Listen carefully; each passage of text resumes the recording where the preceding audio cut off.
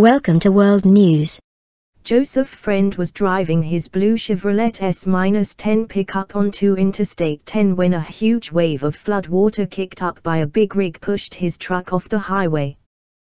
The 47-year-old Phoenix man was among more than 24 motorists whose vehicles were left submerged in up to 4 feet of water following record-breaking rainfall in Phoenix on Monday.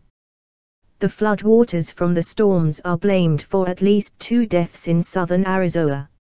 A woman died after her car was swept away and became trapped against a bridge in Tucson, and a 76-year-old woman drowned when her husband tried to drive across a flooded wash in Pinal County.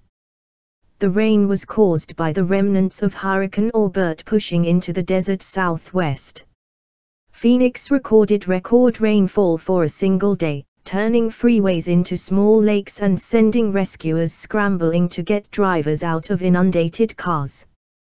Parts of Nevada also saw downpours, and 190 people from an Indian reservation about 50 miles northeast of Las Vegas was evacuated after more than 4 inches of rain fell on the rural, sparsely populated community of Mopar, pushing the Virgin River to near flood stage.